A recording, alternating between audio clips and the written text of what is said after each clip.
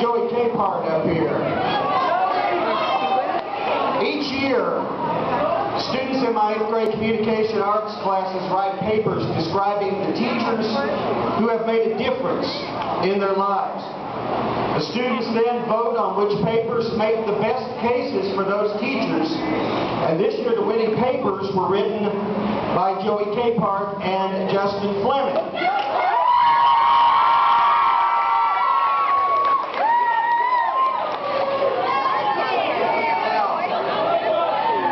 Read just a small portion of those papers. Joey wrote, "In my life of 15 years, I have never been so inspired by anyone until I was put into success. That was when things changed for me. My grades improved, as did my behavior. My D's and F's turned into A's and B's. Also, my anger issues were in my control. All because a special teacher helped me overcome my demons." Now, Justin wrote, "I was an angry person to everyone in 7th grade. She was the only one who was there for me. I was in juvie for a while, and when I came out, she was still there. She is just like my mom."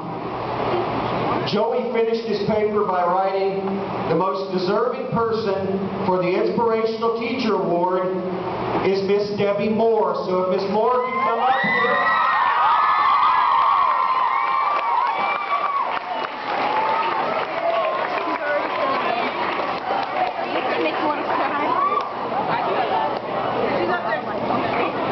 Miss Moore? Oh, there she comes. Okay.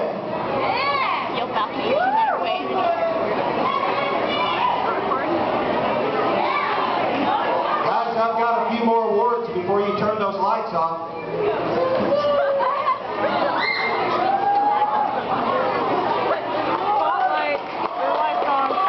Thank you.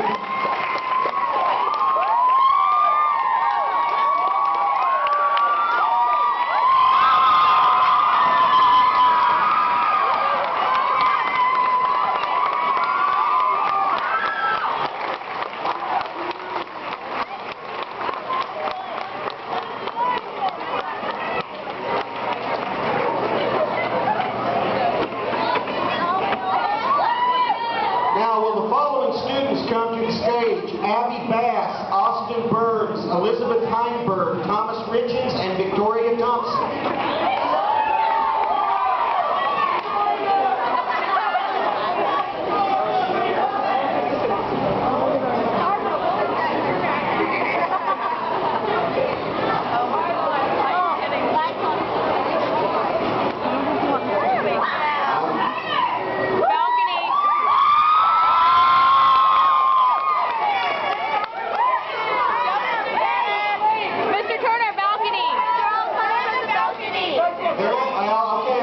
Just a second. They're coming. I see them.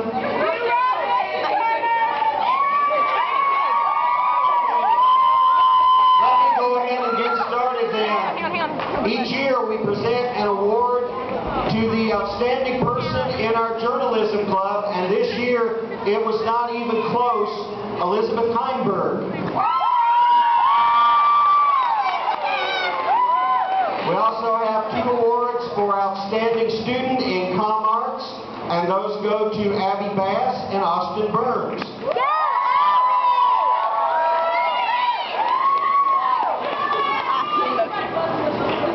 One of my favorite awards, the Outstanding Writer Award that I give every year, and this year the awards go to Thomas Richens and Victoria Thompson.